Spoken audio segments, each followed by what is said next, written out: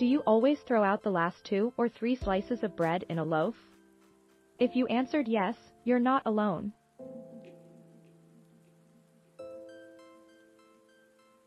The reasons for tossing them typically fall into either the stiff or space-saving categories, as in the heel is hard, or why waste precious fridge space on a couple cents worth of bread?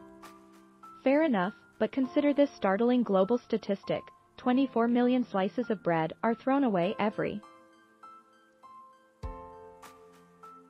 Yes, you read that right. Every day. While the window to enjoy fresh bread is admittedly short, stored at room temperature, a loaf can last up to 4 days after purchase. Stale slices can be used in a lot of your favorite recipes. Here are 3 ideas for using the last bits of your bread loaf in breakfast, lunch, dinner, and dessert. Whip up French toast. One way to breathe new life into stale bread is by making French toast. Stale bread is dry and slightly hard, which makes it ideal for soaking up sweet custard made with eggs, sugar, vanilla, and milk or heavy cream. French toast is often enjoyed as a weekend brunch treat, but whipping it up on a weekday will start your morning off on a high note. Other breads, including sourdough or whole wheat, can also work for this recipe.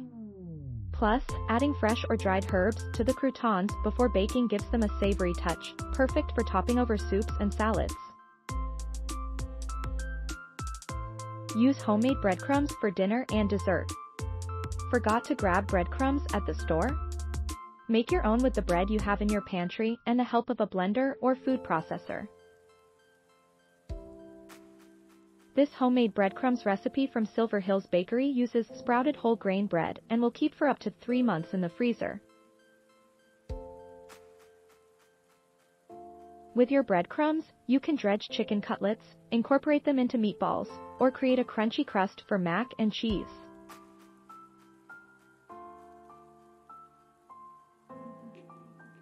Plus, breadcrumbs come in handy when making a sweet treat. Martha Stewart's brioche breadcrumbs recipe, used for a dessert called topfenadel, curd cheese dumplings, is a great example.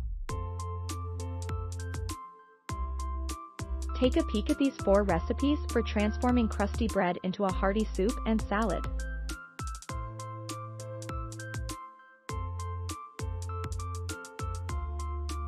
Thanks for watching. Please subscribe.